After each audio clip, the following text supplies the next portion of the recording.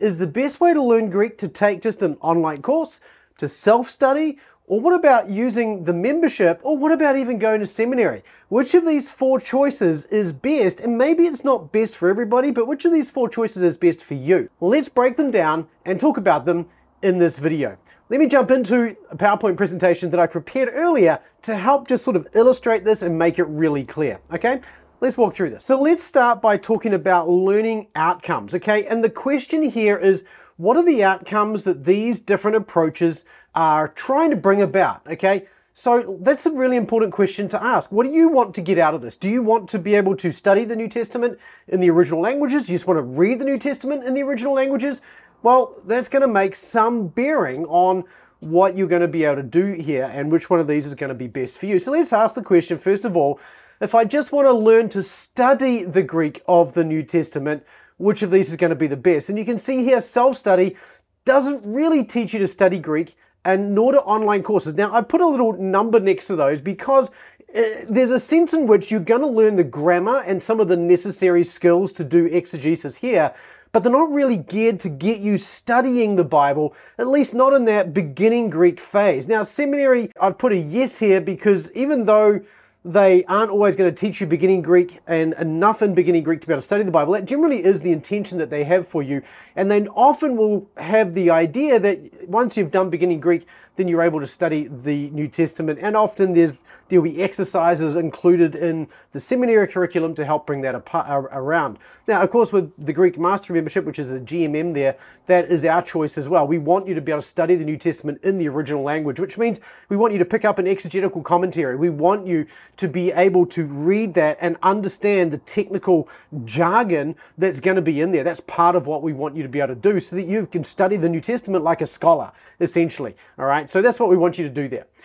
So that's studying the Greek. What about reading Greek? And this is where it starts to take a bit of a turn. Again, self-study and online courses, not really. Seminary, no. This was one of the reasons that I started Biblical Mastery Academy, because seminary didn't teach me to read the Greek, and I did want to read the Greek. The self-study and online course, again, you can actually kind of use the beginning Greek of a self-study or online course, or even seminary to that matter, to sort of give you a kickstart, but then you need to figure out how to read it for yourself beyond that. And there are some tools now. For instance, the Greek Vocab Pack that we sell will give you the vocabulary to read through the New Testament book by book, starting from the easiest books going all the way to the end, to the hardest books. And I'll leave a link to that in the description below if you're interested in checking that out for more information. But generally speaking, within the beginning Greek course itself, no, it's not geared around having you learn to read. By the time you've finished beginning Greek in the Greek Mastery Membership, you will be able to read 1 John in Greek without looking any words up or anything like that. So that's part of our goal and part of our purpose in the Greek Mastery Membership. What about grades? Well, you don't get any grades with self-study, online courses, or with the Greek Mastery Membership, but you do get grades with seminary. So if you like grades, well, seminary is probably going to be your best choice. If you really don't care about grades and you just want to learn the language and learn to study, then, well, seminary is not necessary for that, right? What about a program that goes beyond beginning Greek? Is this something to consider? Well, again, one of the things I think you want to consider very carefully is if you do want to go beyond just the beginning Greek course, because beginning Greek is really just beginning Greek, right? It's not going to take you very far. It's going to give you the basics and that's about it. So if you want to go beyond beginning Greek, and if you're doing beginning Greek, it's not because you want to stay in beginning Greek, it's because you want to go beyond beginning Greek, then you are going to want to think about, well, what's next beyond that? And a self-study and online course is just going to get you to kind of the very edge of some level of competency with Greek in the New Testament, but not going to take you much further than that. Of course, the Greek Mastery Membership, we've got a whole program that's going to take you so that you can read through the entire Greek New Testament fluently.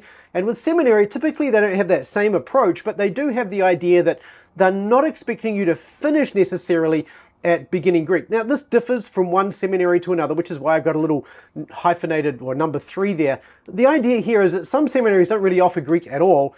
The ones that do, they will often require a first-year Greek requirement, but then they may not require anything beyond that. They may not even provide anything beyond that. But those are the sorts of things you want to check. Does the seminary provide further education in Greek beyond beginning Greek? That's an important question to ask, because theory seminary they should teach you Greek exegesis at the very least, which is another 2 semesters normally after your 2 semesters of beginning Greek.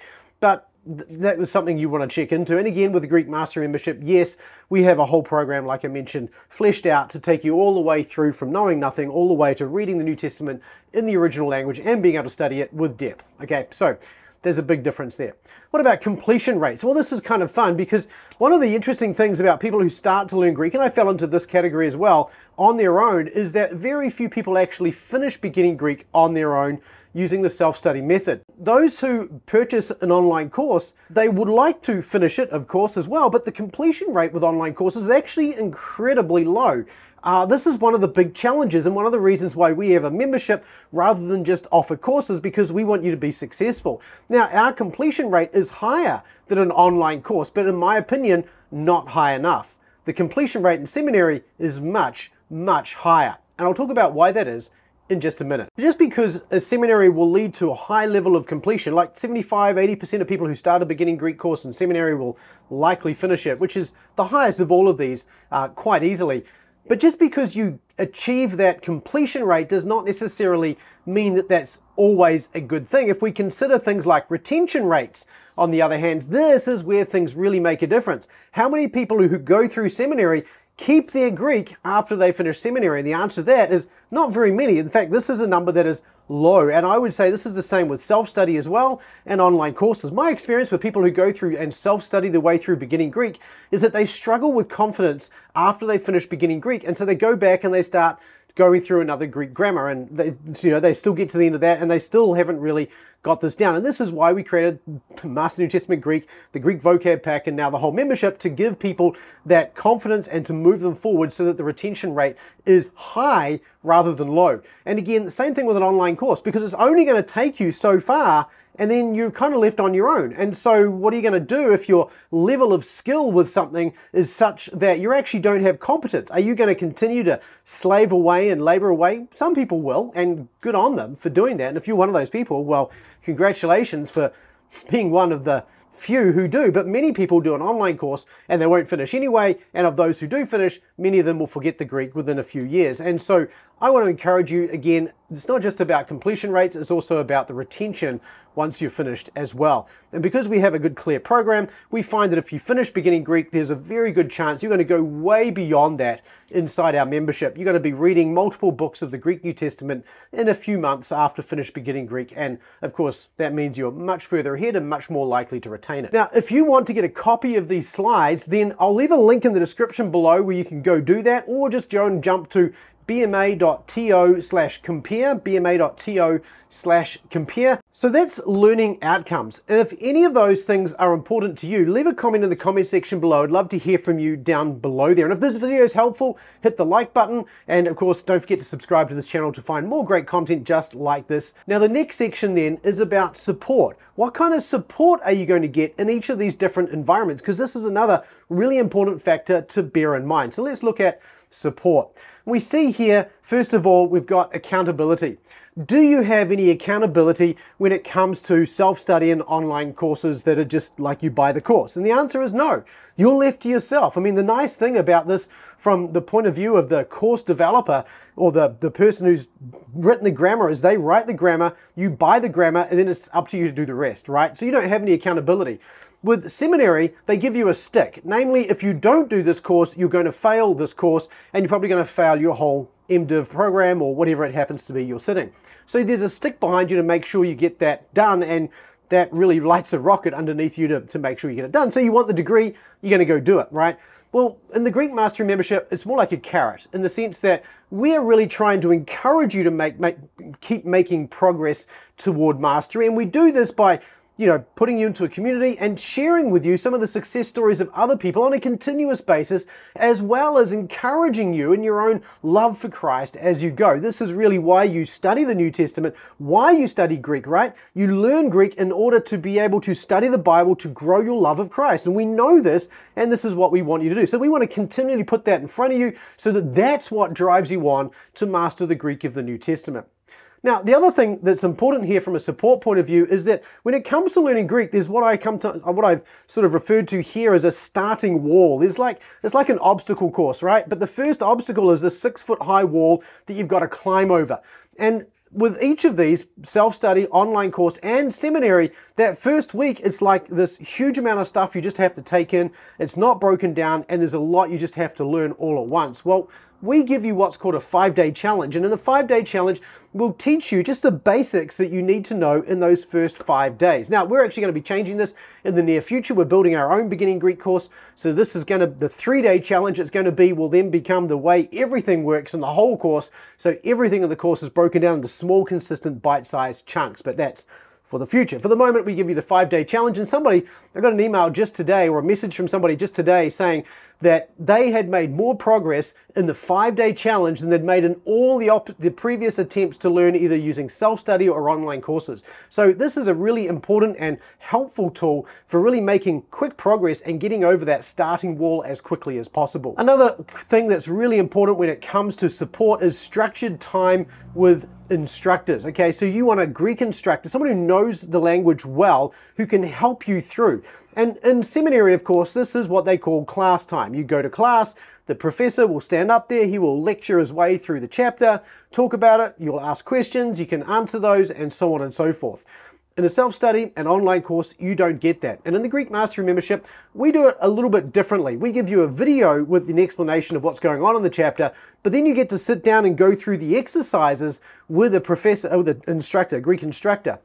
And the idea of that is that you go away, you learn, and then you fill in the forms and the worksheet that we give you and so on, I'll talk about in a moment, and then the instructor sits down with you and goes through everything that you translated so that you can understand it and come to grips with how the grammar and the language is actually working. So this is really helpful as well. I think it's a little better in some ways than a seminary class because it's after the fact. And of course, there are some seminary professors, a good seminary professor will lecture for a little bit and then they'll go back over last week's homework, or they'll go over last week's homework and then they'll lecture for a little bit, or they'll break it up into sections, whatever it is. So this is how seminaries tend to work, and we do this also in the Greek Mastery membership. But what about unstructured time with instructors? Now, this is where, again, a membership is really helpful. We have what's called office hours calls. We have 2 of these every week, and basically you can jump on this and ask any question about Greek as long as, well, there's no restrictions. Just ask any question about Greek. We'll try and figure it out on the spot for you if we don't know off the top of our head.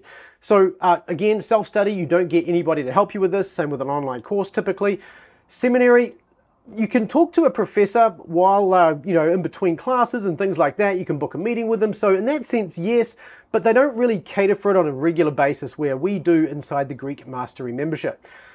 What about community? Well, inside the self-study and online courses, typically there isn't a community associated with those. So you're going to go to a Facebook group or something like that, and you're going to ask questions there. And of course, people aren't going to have that same context, and so you're less likely to ask questions there as well. Seminary has an integrated community in the sense that you've got a whole bunch of other students going through the same course with you, and that's really helpful. But if you're in an online environment and the courses are all completely online, you're not meeting with students at all, then you're not going to have that. So that's why I've got the little number 1 there to indicate that integrated for the most part, but not always. And of course, in the Greek Mastery membership, we have a Greek community of people who are going through the same process as you, many of whom are well ahead of where you are inside the membership for you, and you can ask any questions and day or night, and pretty much within an hour or 2 get an answer on that question, and a good knowledgeable one as well.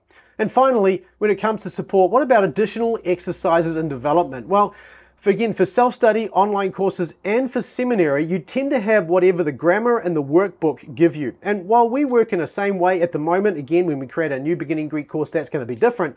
But for the moment, we work similarly to that. We still have the grammar and the workbook, but we create structured review. We add extra exercises to what you're doing on a week-by-week basis to help you learn. We're going to recommend apps to you and also support you even as you use those apps as well. And this really streamlines the whole process of getting your head around how to learn Greek, the actual process and tools that you need to be able to do that. Whereas otherwise, you're just left with, here's a grammar, here's a workbook, go. And you've got to figure it out all on your own. That's how I sort of learned Greek as well, as I came to this point of like, well, how does this all work? How am I supposed to learn all this stuff? And so what I found was that by developing some of these materials, it really does help students to take consistent steps toward mastery. Which leads then to the last section I want to talk about, which is the methods being used and the price and comparing those. So let's talk first of all about time allocations. With each of these, with self-study and online courses, it's self-directed. It's up to you to allocate your own time, and that's great, right? You can do these as quickly or as slowly as you want. With the Greek Mastery membership, it's kind of the same, self-directed if you want it, but we also have cohorts, and you can join a cohort, and if you find that cohort's too fast, well, you can jump into another cohort when that's sort of at the stage where you kind of get lost. You can work at your own pace. It's entirely up to you. So it's very flexible, and it gives you that option of working with a group or working at your own pace. Seminary, of course, on the other hand, there is a schedule to keep, and you've got to keep up with that schedule, which makes it quite a regimented approach for learning Greek, which can be challenging, but also can be quite a good stick, again, if you like sticks. There's also the frameworks, and again, this is similar to what we saw last time when we looked at support, but really you've got whatever the available grammar gives you, that's the framework you're going to be using. The difference with seminary is that they are typically the locations where the grammars are created. So in a sense, the way it works in a seminary is that the accreditation bodies then drive the seminaries to create a grammar that's going to work for them. So they have all of these constraints, which then creates the grammar, and then the online courses and the self-study person will pick that up, and of course they'll work through that as if this is the best thing to do. The difference with the Greek Mastery membership is that we actually ask the question, how are our members going? Are they making progress? And if the answer to that is not as much as we would like, then we are going to look at how can we improve this, which is one of the reasons why we're building our own beginning Greek course. Smaller, easier to do lessons that are going to make you move faster through the program, are going to be much more helpful when it comes to things like, just developing through that process and getting you through beginning Greek, because we don't want you stuck in beginning Greek forever. We want you to finish that. So we're going to innovate as well. And we don't have some of the restraints like seminary does of accreditation bodies that are going to constrain the kind of innovation we can do. We can ask different questions, we can come up with different solutions, and we can do that because, well, we're invested in your success. And that brings us to then the cost. And of course, you probably know that seminary is easily going to be the most expensive option there. The price is going to vary a little bit. I put $1,200 to $1,800 US just to go through beginning Greek. Now, of course, if you're going to go through self-study, the great appeal of self-study is that it doesn't cost you very much. You spend a little bit of money on a grammar and maybe a workbook. Maybe it's $50, maybe it's $80. Actually, beginning with New Testament Greek is about $25, $30, somewhere around there. So it's going to vary depending on which grammar and which approach you use. Online courses can cost around about the $200 mark. And of course, the Greek Mastery membership costs a little bit more. We charge $550 per year. However, in a year, very often members can make far more progress than just finishing beginning Greek. So, you're not paying $550 just for beginning Greek. You're paying $550 for however much progress you make in a year. And of course, part of that is that there is actually an additional cost to go beyond beginning Greek. So for instance, in seminary, if you want to do Greek exegesis, well, you're going to pay another $1,200 to $1,800 for that Greek exegesis set of courses too. Again, if it's just one semester, it'll be less, and it just depends on the course. If you go to self-study and online, well, there's not any real options there. You actually have to come up with, well, what am I going to do next? And the cost to do that could be variable. It could be at that stage, now I'm going to go to seminary and spend another $1,200 to $1,800 to do Greek exegesis. And that's fine. Whereas with the Greek Mastery membership, all of that is actually part of your membership. You don't pay anything more for it. When you finish beginning Greek, you just move on to the next stage and you just keep building your knowledge. So that's it for a quick rundown of some of the difference between self-study, online courses, Greek Mastery membership, which we offer, and seminary. And I'd love to hear from you.